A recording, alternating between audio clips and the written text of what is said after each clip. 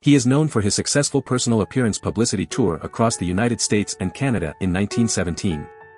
He is also recognized for a controversial statement about not joining the war that caused a significant decline in his popularity.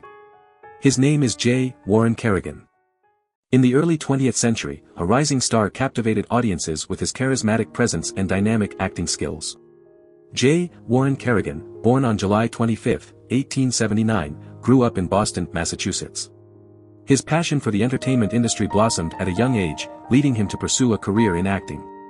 Kerrigan's journey to stardom began in 1912 when he joined the burgeoning film industry in California.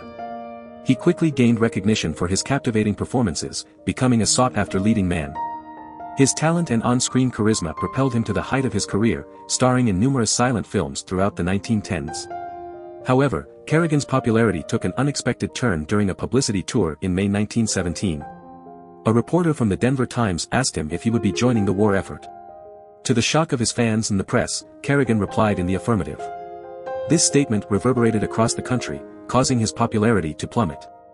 Some attributed the decline to his living arrangements, as he resided with his mother and partner James Vincent in the same house, without a business manager to handle the negative publicity. Despite the setback, Kerrigan's impact on the film industry cannot be denied. His contributions to silent cinema paved the way for future actors and actresses. Although his popularity never fully recovered after his war statement, J.WarrenKerrigan remains a prominent figure in the history of early Hollywood, showcasing the trials and tribulations that can come with fame. James Carroll Vincent, a silent movie actor, had an unconventional personal life that often intrigued the public. Born in Baltimore, Maryland, he made the journey to California to pursue his acting dreams. It was in California that Vincent crossed paths with another actor, J.WarrenKerrigan, and their lives would become intertwined. Vincent eventually moved into Kerrigan's home in Los Angeles, at 2307 Cahuenga Boulevard, and they began a long-term relationship. Despite being identified as Kerrigan's secretary or gardener at different times, Vincent was much more than that.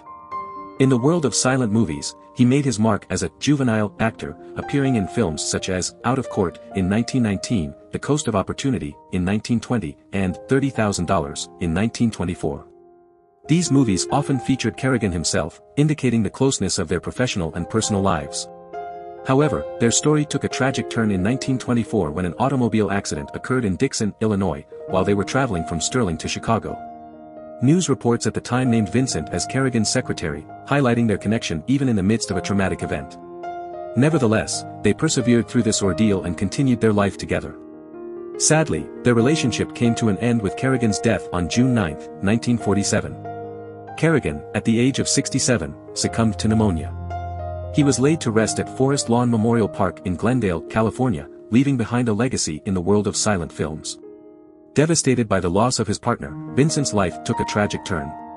Just 9 months after Kerrigan's passing, on March 15, 1948, Vincent took his own life by gas in his bedroom at 14716 Magnolia Boulevard in Van Nuys, California.